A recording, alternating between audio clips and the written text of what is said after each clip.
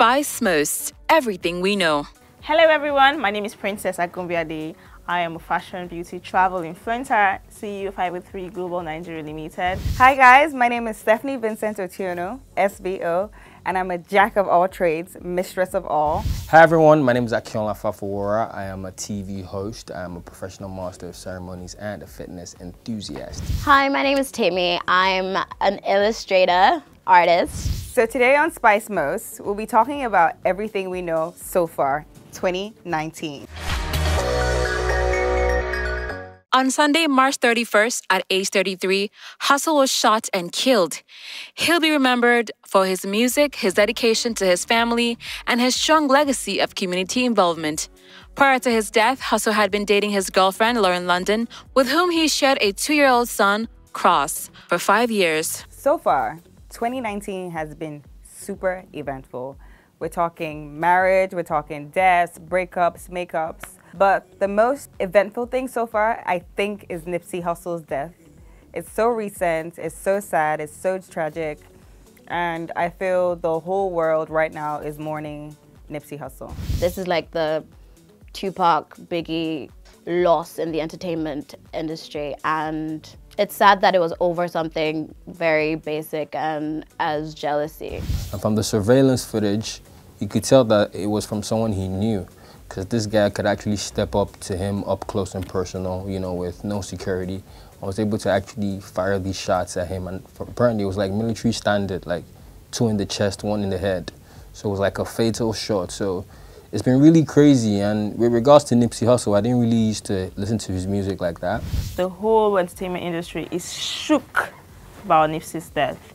And honestly, I can't imagine how Lauren, his baby mama, will be feeling right now. I mean, they seemed like they had a very good relationship, and I mean, even Lauren said that he's such a lover of family, everyone loved him, and it's so tragic. Honestly, I pray that his soul rests in peace, and I pray that his family will be able to at least cope with his passing.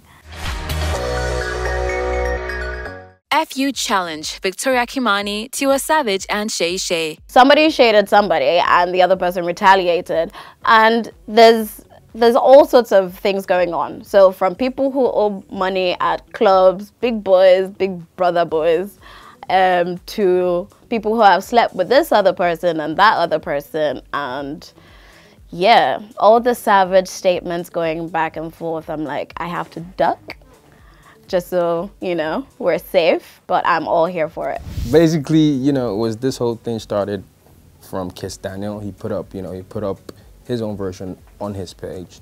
So a couple of artists all jumped on it. Falz the bad guy. There's always talks on social media about who hurt Falz, like who collected his pocket money, like he's always going out with girls and all. But everyone came and brought up, Victor's one was really, really dope. Victor was basically saying like, how are you guys doing it? Because you guys come out on your song saying this person is smashing this person. Come on, guys.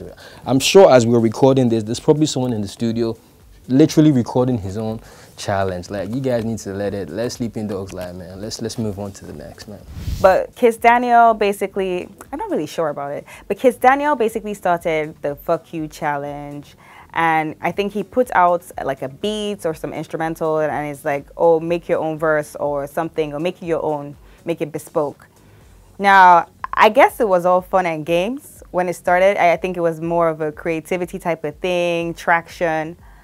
But along the lines, some people took it a bit too far. And honestly, even this fucking challenge even caused people to come for Simi again. I mean, what did Simi say about Yahoo boys? And I can't believe that this society has become so accepting of evil that people are now supporting the internet fraudsters. If we'll be honest with ourselves, we all know that this is hurting our image as a country.